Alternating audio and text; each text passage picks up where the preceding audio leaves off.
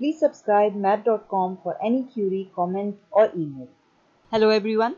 In today's lecture, we will see how you can factorize an algebraic expression by means of the algebraic identities.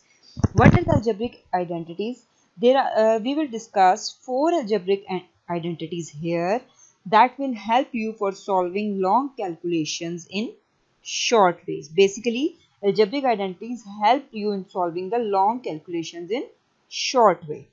Algebraic identity number 1 is x plus a into x plus b is equals to x square plus a plus bx plus ab. This is the algebraic identity number 1. Next is a plus b whole square is equals to a square plus b square plus 2ab. Third identity is a minus b whole square equals to a square plus b square minus 2ab.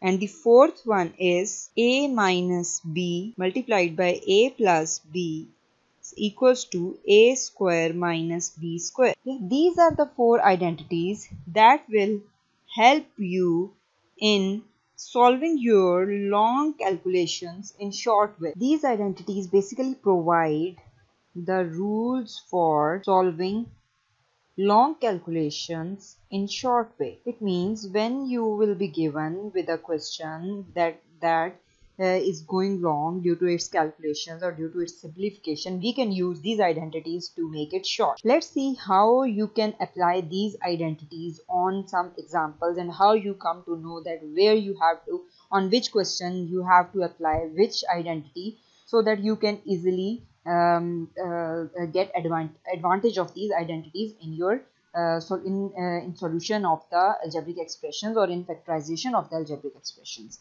Let's see one by one that how you can use these identities. First of all, we will see how you can use identity number 1. That was number 1. It was how you will come to know that this identity should be used where. Let's have an example to see how to implement this identity.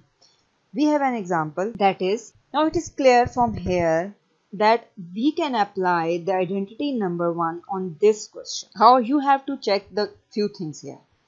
You have to compare the question with the identity. Let's see how you can compare. We will write the identity here. You have to compare it to its left hand side to check whether you can apply it or not. If we compare this example with the left hand side of the identity, it is clear that we have the same form as of the identity number 1, having the variables or having the variables or constants in exactly the same way, in the same structure. They are of the exactly the same structure, except the constants are replaced by the value by the values. A is replaced by 2 and B is replaced by 3. It means we can apply this identity on this example. So let's apply this the identity on this example, as we can write it exactly equal to the right hand side of the identity as x square, as x and x are the same, plus a plus b. In our example, a is 2 and b is 3, so we can write for convenience as here a and b. So we can add 2 plus 3 and we have to write x in the multiplication form. Okay, then plus a and b, and it means you have to multiply value of a and b. Okay, so we'll simplify it as x square plus 5x plus 5.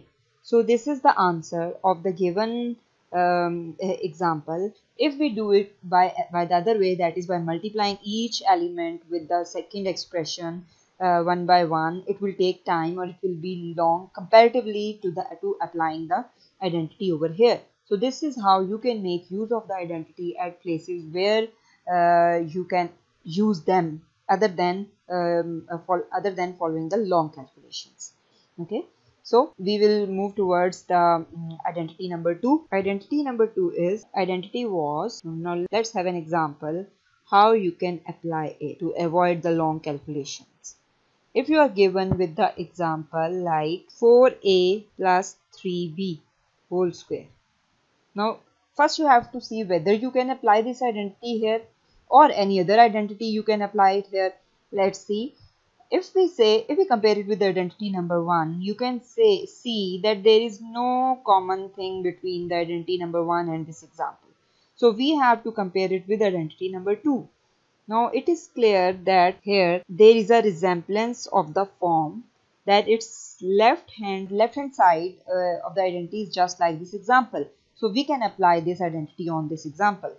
Let's see how you can apply. You just convert it into its right hand side. So right hand side will be a square. Here the a is 4a, so we will write 4a square plus here b is 3b square plus 2. A is 4a, we will replace a with 4a and b with 3b. Okay, so what you will get? You will get 16a square plus 9b square plus 24ab. This is the result of applying the identity on an example that is having the same structure as that of the identity number 2. So this is how you can apply a certain identity on a given algebraic expression depending on the similarity of the structure. The structure should be same and the values and the operators, you have to check the operator, that is the sign between the terms should be same as that of the identity in order to use the required identity. The next is now we will see the next identity. The identity number 3, it was a minus b whole square is equals to a square plus b square minus 2ab. Okay, this is the identity number 3.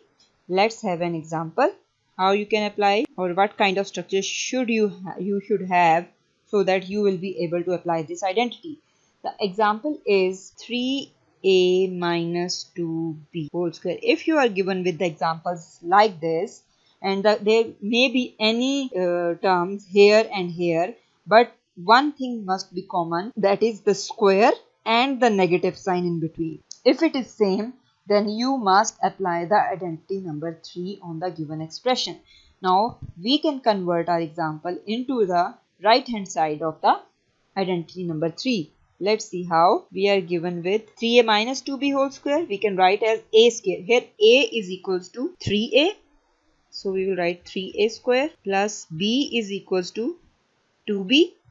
We will write 2b whole square minus 2 into a is 3a and b is 2b. Okay. Then it will give you 9a square plus 4b square minus 12ab. Okay. So this is the required answer of the given algebraic expression by applying the identity.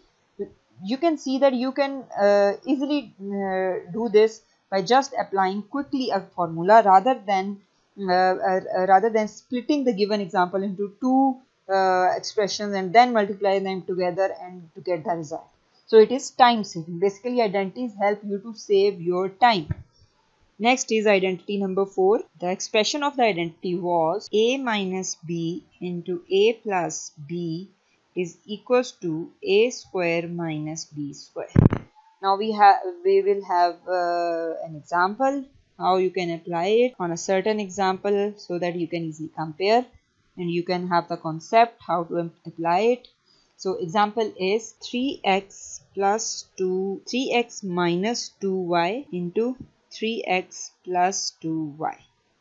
Now it is clear from here that we have two expressions that are multiplying from each other. Okay, in identity it is also the same. We have two terms in both the expressions. Yes, it is the same. So and in one expression there is a negative sign, and the other there is a positive. So we can apply this identity on this example. So let's see how you can apply it. We will convert it into the right hand side of the identity number 4 as a is this and b is this. Okay, so a square means 3x square and the sign will be minus, and the b is 2y, so we will write 2y square. Simplify it as 9x square plus 4y square. So this is the result of applying the identity number 4 on certain example You can have the concept how you can apply the identities on the certain expressions to have the shortest solution to the simplification of certain algebraic expression. Thank you. Thank you for watching. If you like this video, please don't forget to subscribe our channel math.com for more updates. Thank you.